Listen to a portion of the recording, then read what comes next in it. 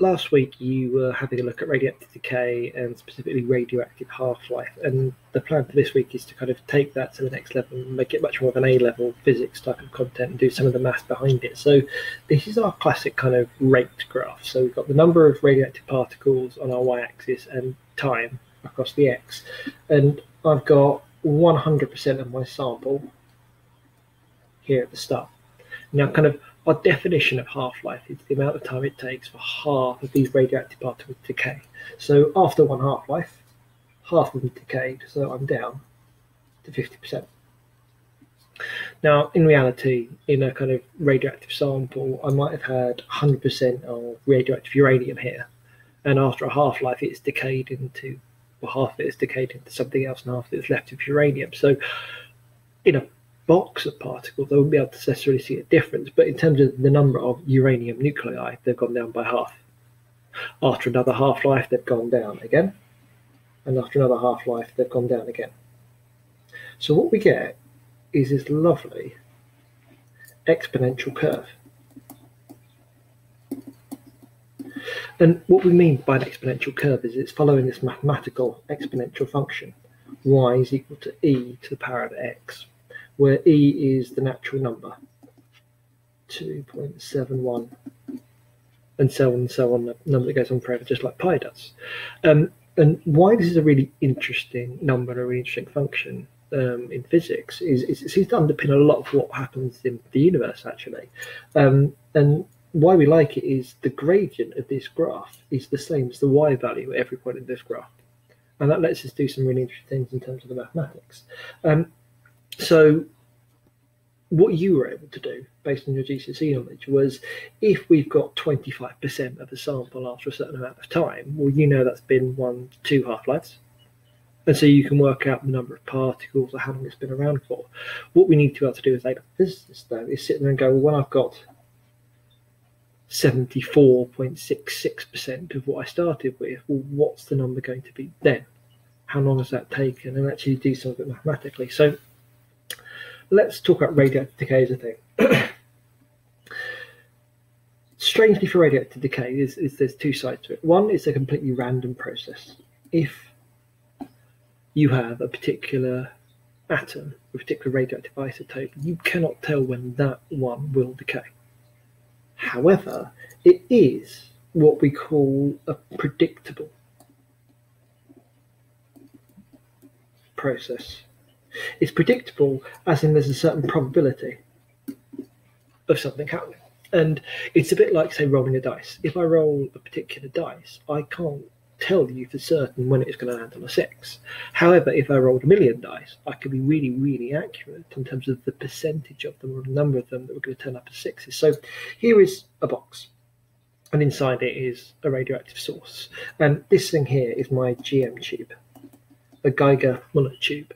And what it's going to do is detect a certain number of radioactive particles that are emitted by these radioactive isotopes. So our alpha, our beta, or our gamma that's leaving will hit our GM tube. And what this is going to be able to measure is not the number of particles in this box, because that's a really difficult thing to do, we can't count them, but it's going to measure the activity. It's going to measure the number of decays per second.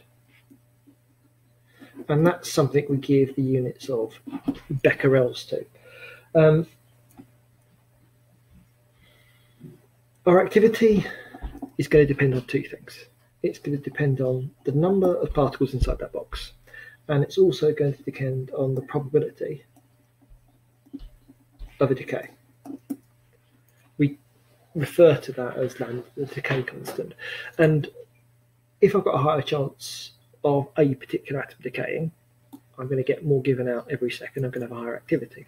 If I've got more particles inside that box, more of them are going to decay every second, so I'm going to have a higher activity. Now, we can do some maths associated with. So our activity is equal to minus lambda n. We talk about it as decreasing over time, that's why the minus sign's there, but it's our probability, decay constant, times by the number of particles we have inside that box. Now,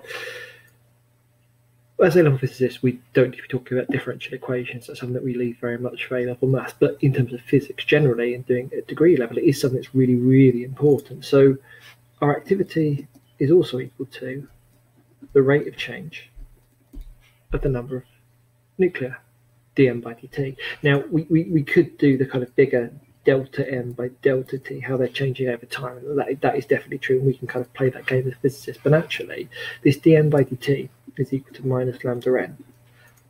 That's a differential equation, and we can solve that differential equation. We can say that a number of particles at a particular moment in time would be the number n naught there were at the start, e to the power of minus lambda t.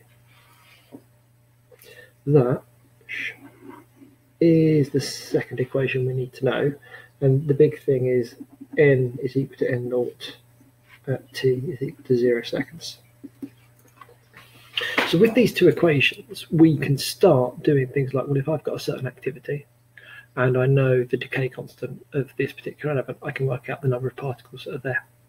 If I know how many particles there are at the start, and I know how long the experiment's been running for, and I know the decay constant, I can work out what n is, or different combinations thereof. So we're no longer limited to where we were over in our graph of just doing it half and half and half and half. We can work it out for any point in time. The other thing that's really important for us is to be able to work out the half-life from the decay constant.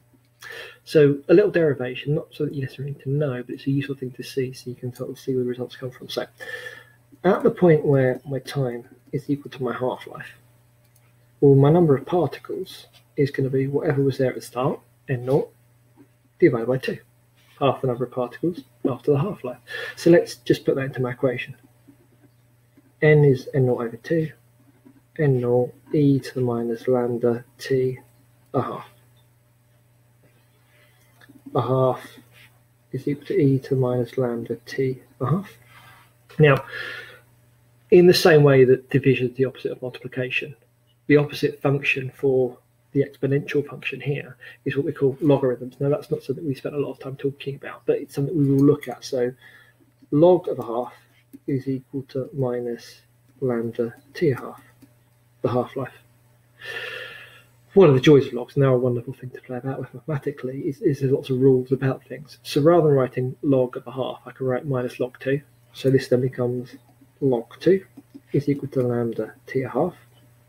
So if you want to work out the half-life, it's log 2 over lambda. So what this lets you do in a question, and this is something that comes actually right at the end of the A-level course, it's kind of when our math skills are really, really good.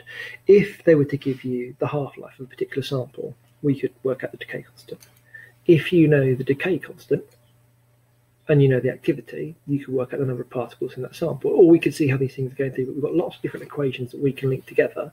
And this is the kind of skill that we need to start developing, how we can use all of these different bits of information in the right way. And that's what the questions this week are going to focus on. Thank you.